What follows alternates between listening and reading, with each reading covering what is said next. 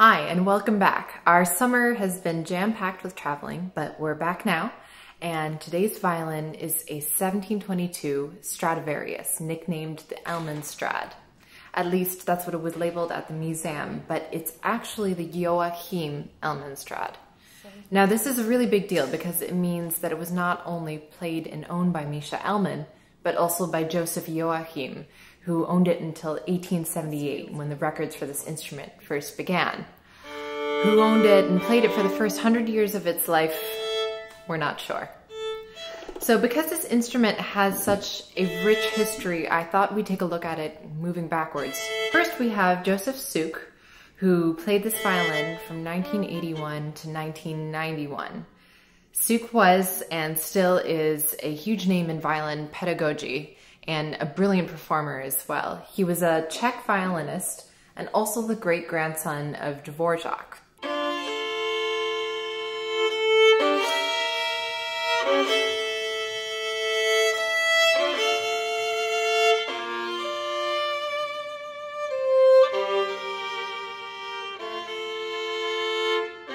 From 1973, it was owned by Israeli violinist Roni Rogoff, who is a wonderful musician and has an exceptionally rich sound.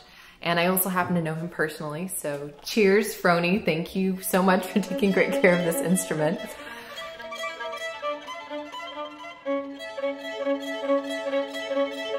From 1953 to 1970, it was part of the collection of Sam Bloomfield, a wealthy businessman from Kansas City, Missouri, who retired as president of the Swallow Airplane Company and traveled the world collecting watches, guns, and violins. And now here we get to the really interesting bit. This instrument was owned and played by Misha Elman, the great Russian-Ukrainian violinist from 1907 all the way up to 1953. Elman was known for his rich, fat, sonorous tone, the type of tone that every violinist just strives to get. There are forums out there floating around on the internet devoted to the secret of producing the Elman tone. Was it his spectacular use of the bow arm? Was it the way that he emphasizes notes with his fingertips towards the nail? Or maybe it was the way that he always vibrated just a tiny bit sharp. There are all kinds of theories on the Elman tone, but we'll never know because we will never be Misha Elman. However, it's important to understand that the violin does not make the violinist. Elman had 3 strads, and on each of these glorious instruments, he still had this trademark Elman tone.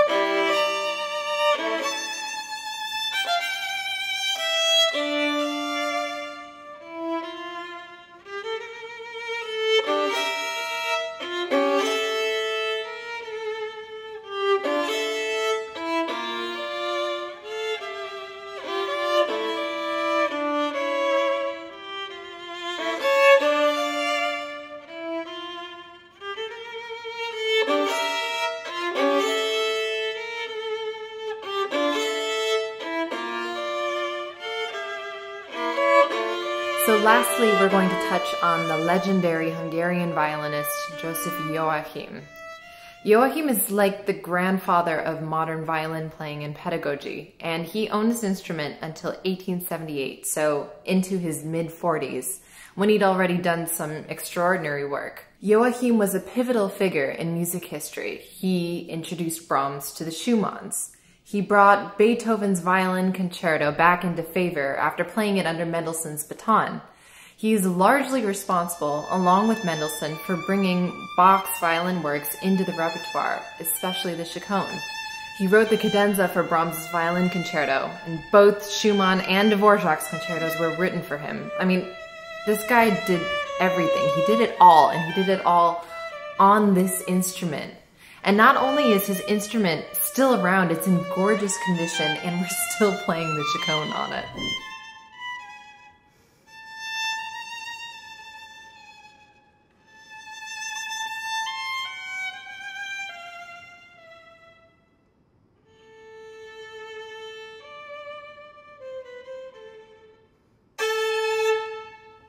Now, we've already looked at another Strad before, the 1713 Strad, and I have a few more stashed away in the to-do pile.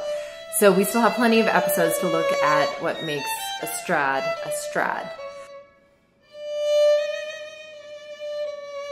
But I did want to say that this instrument is just the height of elegance. It has a refined, mellow, gorgeous tone. Its responsiveness is unparalleled. It just melts under your fingertips. It's one of my favorites.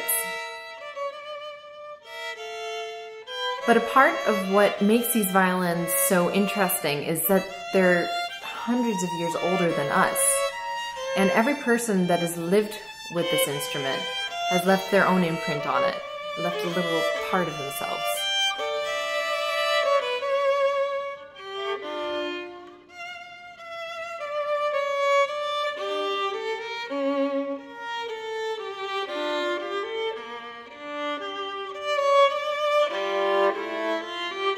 So I hope you've enjoyed this video and learning a little bit more about the history of this instrument specifically. We'd also like to send a huge thanks to the CHIMEI Museum for allowing us into the archive and giving us access to their amazing collection. We'll be sending out more videos soon. To the commenter who mentioned they'd like to hear Rogerius next, I promise I'll get on that. Thank you for commenting. If you liked this video, please give it a thumbs up and remember to subscribe. And cheers! We'll see you next time.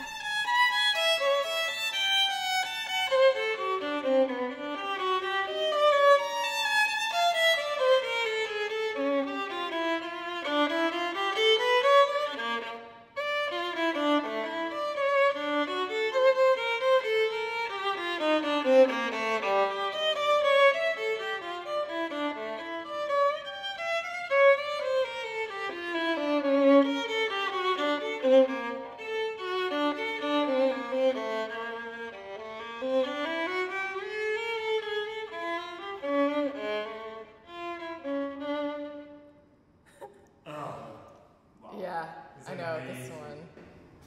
It even helps me remember the Chaconne, which I haven't played in 2 years.